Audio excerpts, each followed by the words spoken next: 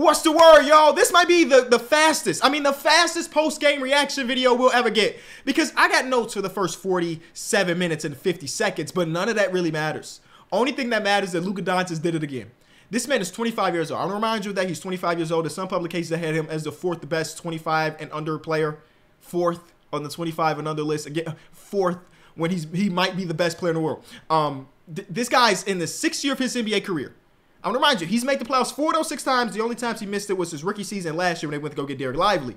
And he has game winners, big moments, so on and so forth. I don't care if you have one bucket in the 4th quarter, if that one bucket is the game winner.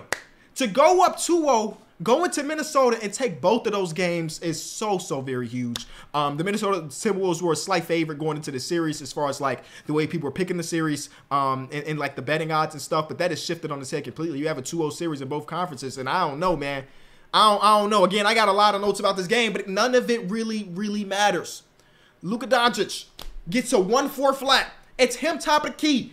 Everybody thin out because it don't matter who is guarding me right now. I am the guy.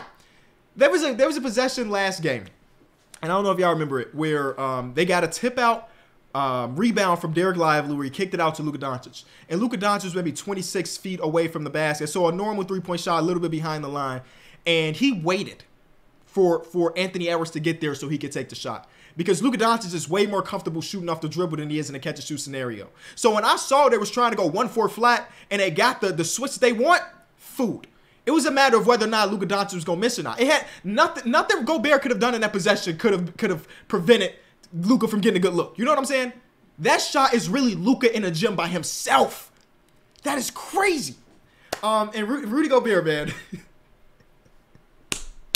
Rudy Gobert is a good defender in space. Not against Luka Doncic, not against Kyrie Irving, because anytime they tried to blitz Kyrie Irving in the pick and roll, Kyrie Irving just smoothly went around Rudy Gobert. Like, I got in my notes. Let me see how many times I saw it happen in this game. I got it 4 times where they blitzed Kyrie Irving, and Kyrie Irving, even before the blitz was consummated, if that's the word, Kyrie Irving blew right past him. There are certain players in the world that he cannot hold his own against. Luka Doncic is one of those players. But one thing about Rudy Gobert is no matter if he's playing good defense or bad defense, he always is moving like a baby gazelle. And I think part of that is him being 7'1" or whatever it is. But again, there was nothing he could have done in that possession. Luka Doncic got to the spot that he wanted, and he got his shot up. And what a beautiful game for the Dallas Mavericks, considering this is an easy one to lose, right? You take game 1, and in a lot of cases, your coach is going to tell you we need at least 1 on the road, right? The series doesn't start until the home team loses the game. Well, you did that in game number 1. This is an easy game to kind of turn over and say, hey, we're going back to Dallas for game number 3 and game number 4, but they did not do that whatsoever. And this was Luka Doncic in the 3rd quarter. Again, I don't mind that he only scored 1 basket in the 4th quarter, because that 3rd quarter, I don't know if this is legitimately what it was, but as I'm watching this, it felt like he scored or assisted on every single play. It was either him, it was either Lively, it was either Gafford. It was always Luka Doncic being involved. 32, 13, and 10, and again, the biggest shot of the game. And that was phenomenal. What a great watch that game was, man. And you know what? I was watching this game. I was watching this game at my dad's house. It was my stepmom's birthday. Happy birthday. And I got asked a question from somebody that's not a huge basketball fan, but they know Luka Doncic and they know Kyrie Irving. Those are 2 all-star, superstar caliber players, depending on who you ask. And they were asking me, who's the 3rd guy? Who's the 3rd best player on the team? And I took a second. And you want to know the name I said, and I really do believe this. It's Derek Lively. It's the 20-year-old rookie. Because this man's impact on both sides of the ball is just ridiculous. And game number 1, Anthony Edwards tried to get to the basket, or he did not try to get to the basket. Or I guess he tried. He just struggled to get to the basket. And all that was like Daniel Gafford and Derek Lively being down there. And in game number 2, they made it a point. You saw it very early on. Anthony Edwards had 10 points in the 1st quarter. A lot of that was just him getting to the basket, either finishing or getting fouled. And then once we got to that 2nd half, a lot of that died down. These guys, it makes it so much difficult when you have players on the court that cannot shoot, because a guy like Gafford and guys like Derek Lively can kind of just chill. There were some lineups ran today by the Minnesota Timberwolves that I don't know the lineup data behind it, but I felt kind of iffy about it, because it was Kyle Anderson, it was Rudy Gobert, and it was Jaden McDaniels on the court together. And if I am a team guarding that team defensively, I feel pretty good about our chances, because though Kyle Anderson gave us 11 points in game number 1, we're not worried about Kyle Anderson and his 17-second jump shot. We're not worried about Jaden McDaniels, even though he killed us at game number 1. That's not who he normally is, right? So let's pack the paint. And Anthony Edwards is the only ball handler on the court here. There's no Mike Conley on the court. So Let's just dominate the paint. And Anthony Edwards wants to get to the basketball. We got 3 bodies here because we don't trust nobody else on the team to beat us. And I thought that the way that the Dallas Mavericks had defended in that second half was just so very beautiful. Now, part of it was Minnesota missing a bunch of shots. I don't want to look past that. But again, the defense is just electric. For a moment, I thought this was just a Naz Reid game where he scored 23 points in this one and he missed the big shot to tie it. I was very curious to see how they was going to play it because we had a game in the first round, or maybe it was a second round versus Denver, or first round versus Phoenix. It's all blending together where Naz Reid had a really good game. In the fourth quarter, he scored a bunch of different baskets, and then with 3 minutes left in that fourth quarter, they brought back in Karl-Anthony Towns. And I was watching this game with my boy Derek, and Derek's like, oh, I'm surprised that they did that because Naz Reid had it going. And in this one, they opted to keep Naz Reid on the floor because he hit 7 3-pointers. And I was just curious on whether or not they was going to throw the max player, the second best player on the team, however you want to look at Karl-Anthony Towns, back into the game, even if his backup was having the game that he was, and they kept Naz Reid on the floor. And Naz Reid got a good look at the end of that game, and the ball rattled out. Like, it just rattled out. I think both of his misses were rattled out misses. I would have preferred that Anthony Edwards tried to get to the basket in this one, down by 1 with however many seconds was left, but, you know, it is what it is at the end of the day. It is what it is. I also got asked while I was at this party because they was watching Rudy Gobert get like killed and dropped and killed on the blitz when Kyrie Irving was there. Why don't they take it out?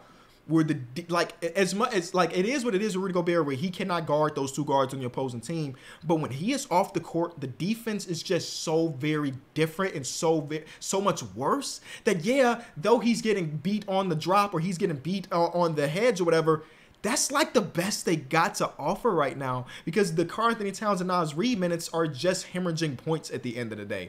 So it's just interesting to see them have to stay with Rudy Gobert. I mean, in this one, plus minus don't mean a goddamn thing in a game like this, but he's one of the few people on the team with the plus minus in this one. And I thought overall he had a solid game until it was getting to the point where he had to guard Luka or guard Kyrie Irving. They did blitz a lot more in this game versus game number 1, where I think I counted 3 blitzes with Rudy Gobert and a couple other blitzes with Karl-Anthony Towns as the primary defender. None of that even really matters because, again, Luka Doncic hit the shot and they just have to go back home and take care of business. I mean, the Wolves are in the same spot that they had the Denver Nuggets in last round. And the Denver Nuggets pushed it to 7. You know what I'm saying? And it ended up being a really good and really close game. So it's not over for the Wolves, but the way Luka Doncic is performing right now, because early in this game, I was a little bit worried because they showed him at the check-in table a few different times, hunched over and like messing with his knee. I'm like, man, I just don't want to see another player get injured because everybody in the playoffs have been injured at this point. And he's playing through it, but I was a little bit worried that maybe this won't be a Luka Doncic game. And boy, was it. 1-4 flat. Hindsight, obviously, because if Luka misses that shot, then I guess it doesn't matter. I'm surprised they didn't throw a second body towards his way late in that clock. When they saw him starting to dance over Rudy Gobert, because if I'm not mistaken, P.J. Washington was on the left wing at that point, and in this game, P.J. Washington was 0 for 4 from 3, and it was Kyle Anderson guarding him. I'm just a little bit surprised that they didn't throw a late double at him to make him make a decision. Either you shoot over both of us or you trust P.J. Washington. And hell, P.J. has hit some really big shots in his playoffs, a couple game winners in his playoffs. So maybe they didn't want to give that up. But I'm taking an open P.J. Washington shot over a step back Luka 3 because there's nobody in the world that does a step back 3-point shot better than him in 2024. I said 2024 because, you know, the guy James Harden is the greatest of all time at that. But what a game from the man. And now they're 2 games away from the NBA Finals. Before the playoffs started, we did something on the pod where we went through all of the teams in the playoffs and we said, what are their chances of, like, are they a real legitimate championship contender? And we got to the Dallas Mavericks. I sat there for a second thinking about it. And what I said was when you have one of the 3 best players in the world in a really competent defense, because that's what they were at the second half of the season. Now they're well past competent. They're really damn good. When you have one of the 3 best players in basketball and you have a competent to great defense, anything is really possible. And we're seeing them 2 games away from being in the finals. Both of these series are 2-0. I don't know what happens if, knock on wood, I don't want them to end the sweeps because I like both of these series right now. But I don't know what happens if both of them end very early. Do we still wait till June 6th? No, it has to be. All right, that's all I got to say. Luka Doncic is a madman. Shout out to the Dallas Mavericks to take care of business in a game that they probably should have lost. Oh, I know what the Wolves fans are going to say. The Jaden McDaniels foul / out of bounds play. Yeah.